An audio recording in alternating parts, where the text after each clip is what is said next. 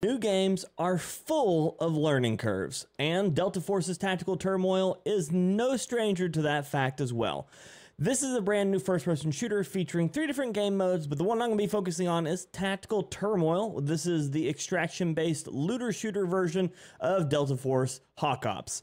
Now, today I want to cover the 3 tips that I think that every player when they first start playing Delta Force need to know, and it's going to help your time getting into the game be a lot easier. The first very important tip, especially for brand new players of this genre, is going to be picking your operator wisely. Now you have access to 6 different operators, but only 4 when you first start. But the most important one, especially for new players, is making sure you pick Roy Smee. Stinger. Stinger offers you the ability to heal yourself on the go with his stim pistol. This stim pistol, in combination with his smoke screens, not just 1, but 2, he has a smoke screen and a smoke grenade, allows him to be the best player for beginners in the game. Not only are you no longer going to be required to have to carry as many medical items, but you can also heal on the go, very similar to any other game that's ever featured a stim. If you're coming over from Call of Duty Warzone, you'll be familiar with those, but this is the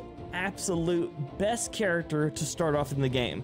Not only do you reduce the amount of meds that you have to carry, but you also free up more spaces to carry out better items while you're starting your leveling journey inside of the game. Tip number 2, and this can be very important for as you get further into the game as well, but learning to manage your stash is going to be very paramount in your success levels inside this game and this mode. One of the very important things to know is down at the bottom is a sort stash button. If you've never played a looter shooter like this, then you are probably going to be extremely overwhelmed by the stash. Well, the first thing that you want to know is sorting the stash will go a really long way to keeping everything of one type in one area. So now you can always find your meds, your bullets, your weapons, and any attachments and any sellable items inside this as well. This will go a really far way into helping you upgrade things like your black sight and to level up and help your departments and your weapons get better as well. But one of the big parts about sorting the stash also gives you access to one of the most useful just overall options for any item sitting inside your stash, because ultimately no matter what you go in with and what you come out with, one of the biggest goals for your characters and for yourself inside of Delta Force Hawk Ops, the Tactical Turmoil mode, is you're trying to upgrade your black sight. Your black sight has a bunch of different things that you can do to upgrade it to make you or your character better, or to make whatever you're trying to do a little bit stronger.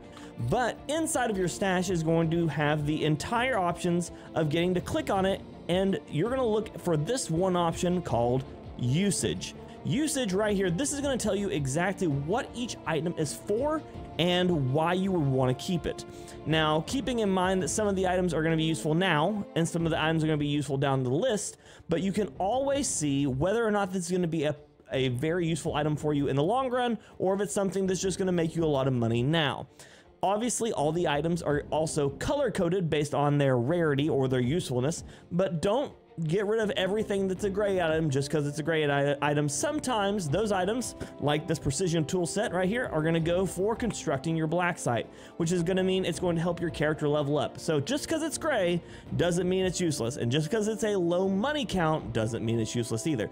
This is going to be how you're going to progress your character and your black sight through the game. So learning to manage your stash, understanding how to sort, and learning how to actually look at and see what each thing is worth is extremely useful. And at worst case scenario, you can always sell it on the auction house for some extra money. And the third and final tip, this one is going to help you get through combat quite a bit easier, and that is understanding ammo rarities and the ability to be able to take out your enemies easier by understanding them themselves. When you start playing this game, there is a bunch of different ammos for not just calibers, like the different styles for either 5.56 for an SG or slugs for a shotgun or 9mm for a pistol, but there's also different ammo types, and those different ammo types offer different benefits. Now, one of the benefits of some of the ammo types is the fact that it's just cheap. And while you're starting off, you may not have much money, or if you went like me on a spending spree and just don't have a lot of money, sometimes you're gonna need to buy just some of the lower tier ammo options. But as you get further into the game, people will start having better and better armor, and then your ammo choice is going to absolutely matter. Now, you'll have to know what weapon uses what item. Now, with that being said, you'll also be able to just hover over the weapon and it'll tell you which ammo type that it's running. The SG552 is running the 556x54, the SV98 using 762x54R, the SMG45 running 45 ACP. None of that is hidden from you, thank goodness. Some games, they want you to guess, or you just have to know what ammo you're going to be putting into this. These are going to tell you straight up front, and when you pick up off a player inside of the game or one of the AI, you will be able to know immediately what ammo type it takes, either A, by what they're carrying, or B, because it'll always be listed under the name of the weapon. But also, just like the items inside your stash, the ammo types will be color-coded based on rarity and generally their effectiveness against the players.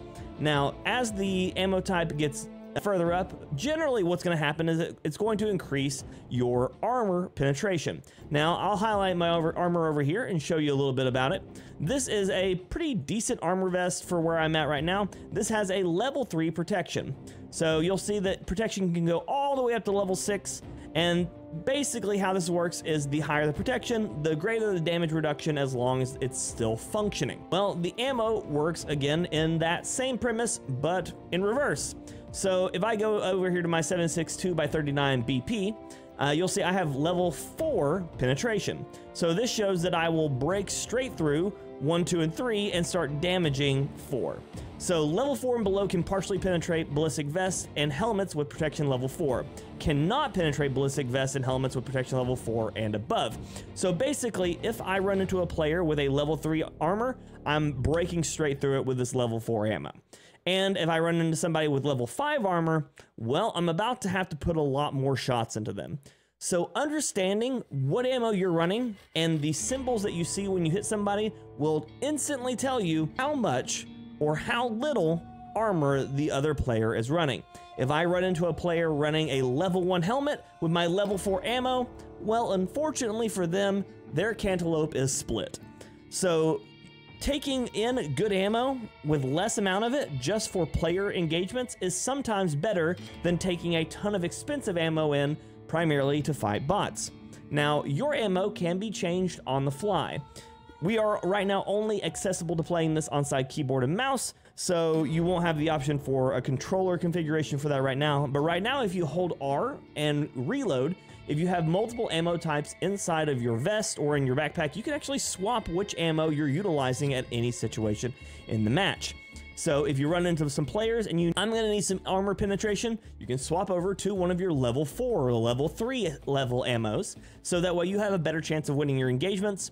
Or if you're going to be running into a high bot area, you can obviously swap over to your level 1, which really is just for removing bots in low level matches. Now, hopefully this stuff will help you get started inside of Delta Force and allow you to extract a little bit safer and with a little bit more extra loot. Now, we're going to continue making videos on this as long as I have access to this game, so if there's more things you want to see me cover, please let me know.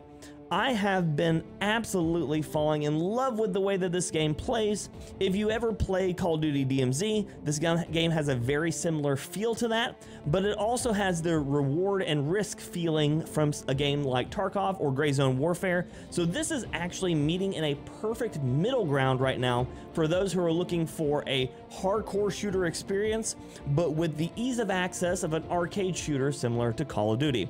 This game does also have 2 other modes I mentioned at the beginning of the video as well.